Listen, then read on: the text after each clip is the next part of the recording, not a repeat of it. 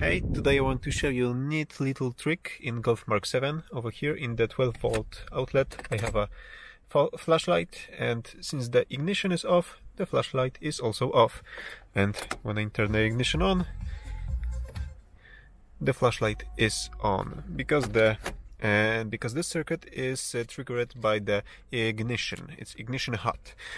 But when you check fuses over here, this is the 20 amp fuse for the cigarette lighter. When you remove this fuse, you can install it like this.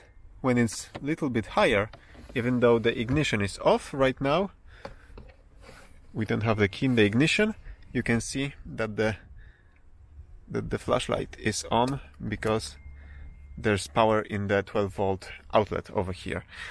So you can switch if the cigarette lighter logic should be operated by the ignition, if you want it to be ignition hot, or if you want it to be always on.